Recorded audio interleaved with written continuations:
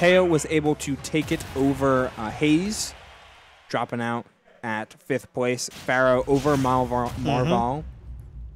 And we got our top 4. Mateo, Pharaoh, winner of this will play Rivers, winner of that will play Jackal.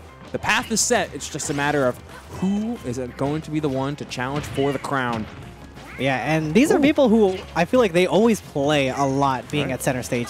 Seeing Mateo just taking constantly, and Pharaoh repping that center stage tag as well. But Pharaoh off to a pretty good start, just trying to juggle Palutena all around. Look at that, 80% off these up air strings. So much damage instantaneously, and I mean, they've truly played quite a bit. Not only at center stage, but literally here tonight. Pharaoh was the one that put Mateo here into losers in 2-0 fashion, might I add. Trying to get a repeat performance, but it was close and a whole lot closer than the 2-0 makes it sound for sure. Let's see, are we going to seal the deal here, or are we going to get our revenge set? Mateo sinking very deep for that back air. Wasn't able, unfortunately, to get it. Pharaoh does punish with the Nair, trying to get a follow-up as well. There we go. Nair trying to set up once again, and tries to take the ledge from Mateo, but Mateo not giving the stock up, playing pretty damn good. He broke the double jump armor as well, but was not able to capitalize in time, letting the jump come out here. And Mateo just playing on the ground so fluidly, finding pop-ups, finding grabs, and taking out that first stock from Pharaoh. And this is patience, expecting the double jump. Instead, Pharaoh A-lands, trying to play aggro in order to try and find this stock. And you see the up tilts coming out. Any one of them means an up air. Yeah, I like what Pharaoh's just doing to Mateo right now, just trying to just inch up slowly, trying to just provoke an option from shield, because we know Palutena has a lot of really good out-of-shield options, but so far, Mateo is just racking up that damage, trying to do a good job. Unfortunately, we might be out of the percent window, but we do catch the teleport with the up air. All right. Yeah, seeing that from a mile away, setting up for the angle. That means easy peasy repositioning there in order to play around the platform. And hey, that's something long forgone in Ultimate's metagame. Early on, it was all about sharking under platforms, trying to find ways to dominate them. Instead, meta shifted a little bit, but you still have those fundamentals from playing this game for a long time, like both Pharaoh and Mateo have been for the entirety of this game's lifespan. Oh, I like that little sneaky grab. We're going to be trapping with the Nair, try to rack up as much damage as we can. Mateo just slowly just trying to inch towards that center stage there. But yep, that dash attack is going to put him on the mark, though. We are on the right track. The amount of damage that both Pharaoh and Yoshi can just put on in the blink of an eye. Like, all right, I'm going to just like do my normal combo, and you're going to take 60, and then, you know, here we go. Going for the Nair extension there instead of more up airs. Nice little shifted DI from Mateo, DIing in and out in such a vertical spectrum. But you need this stock here on this ledge trap if you're going to try to find your way back into it. But instead, Pharaoh ekes on by, and we're back in center here, Snivy. Yep, Mateo just trying to switch things up just a little bit, getting a little aggressive with the teleports. Not able to make a whole lot out of it. Oh no, that was almost a shield break.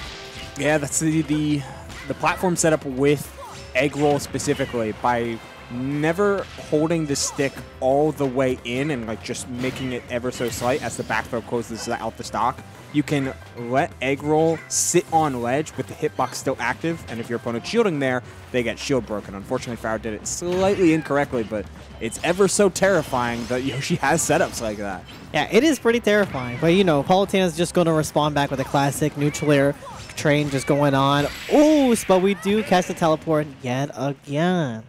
That's what, 2 of the 3 stocks? Just like yep, two for two. Gambling. Well, I'm not even gambling because the risk reward is so heavily in your favor. Either you teleport into this up tilt and I win, or you stay in the corner. Both of these are fine. Yeah, because it's like, it's either you take that position where Mateo ended up landing, Pharaoh did call it out, right? Or you kind of just get like infinitely ledge trapped by Yoshi because, again, just like Wolf, Fox, Yoshi has a forward neutral air, which is really good and really active at just catching like neutral get-ups and those options. Just on reaction, frame 3, put it right out on a neutral get-up, on a ledge jump, something, or any sort of aggressive option as well. But Mateo had the bones of a winning strategy here, Snivy, in the early part of game number 1. Just kind of let it fall by the wayside and given to that inner demon that always wants you to go for these like really crazy mix-ups or in order to try and like skip steps and get back to neutral really quickly. Sometimes you just need to go to ledge, take the neutral get up. If your opponent's going to try and hard cover center, then hey, like just take it slow in disadvantage, but in advantage, Mateo knowing how to push for sure for 106, almost with a completed edge guard as well, but he'll get another chance at it here, Snivy. Yeah, I mean, I know it's not Halloween yet, but he's taking those bones, making one hell of a skeleton, trying to put on a spooky, scary show. Yep, that 123 racked up so fast on Pharaoh there. What month are you in? How old he's got, bro? The Halloween throwback? Wait, what, bro? We're going back in time.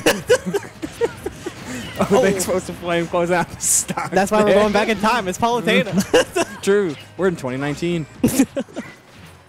Oh, Lord.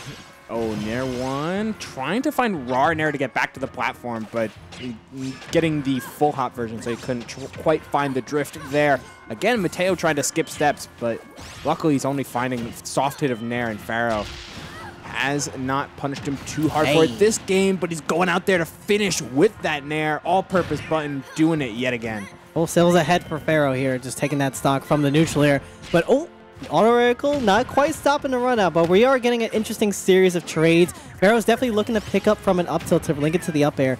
But Mateo here swinging back with some very nice retaliation, giving a little bit of that space, trying to invite Pharaoh to come on, just maybe looking to connect a forward air or an up air. But again, it is Pharaoh who's going to be winning out these interactions, just getting these juggle situations constantly. Yeah, just a triple up air, true combo. Look at how much damage it did. If not for Mateo having some up air chases of his own. Oh, not quite. Yeah, we're playing with a lot more specials now between the auto reticle and now just adding in that explosive flame. I like it though, because you're just sticking out hitboxes in midair. Like, if you're letting Yoshi jump all over you, that's never quite the place you want to be. Instead, we're throwing out just so much in center, always trying to keep Pharaoh off of his guard. Oh, you pressed buttons out of disadvantage, trying to get out of tumble and then play the mix-up, but no, Pharaoh's playing up-tempo to try and take that stock, getting right back into this game as we are even 0-0. Potentially the last stock of the tournament for Mateo. Pharaoh's got one game to play with, but he would much rather go right onto Rivers ASAP. Now, I was about to say Mateo was doing a good job at evading just a lot of these up-tilt strings, but here we go. Got a really good starter. Just takes a trade, though. Unfortunately, just breaks the combo. Yoshi's left up. Hey, yo, hold up. Okay, we are going to make it back because we are Palutena. We got that good-ass up B. Just barely, though. Finding a potential stock, and you find it there. Forward air, acknowledging and recognizing as Pharaoh is one to do the lab rat that he is, the lab dinosaur that he is, to see, hey, you're going to tech on this platform. We're at those percentages, so all I need to do is use my crazy airspeed, get on this platform, and guess right, or react right, because you have enough time on a tech rollout. Yeah. Now, Pharaoh was looking mad comfy on that last stock. He's like, oh, sick. I got this set up on platform. I know he's going to roll. I know he's going to roll. He's got it right there.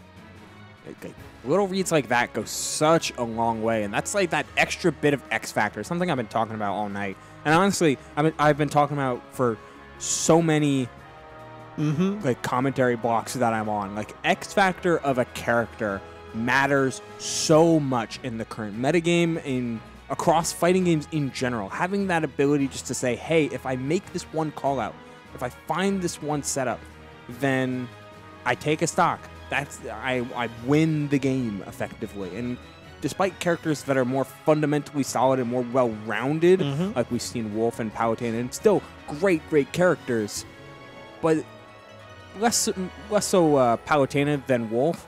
But especially in the case of Yoshi, like, just able to pour on damage spontaneously.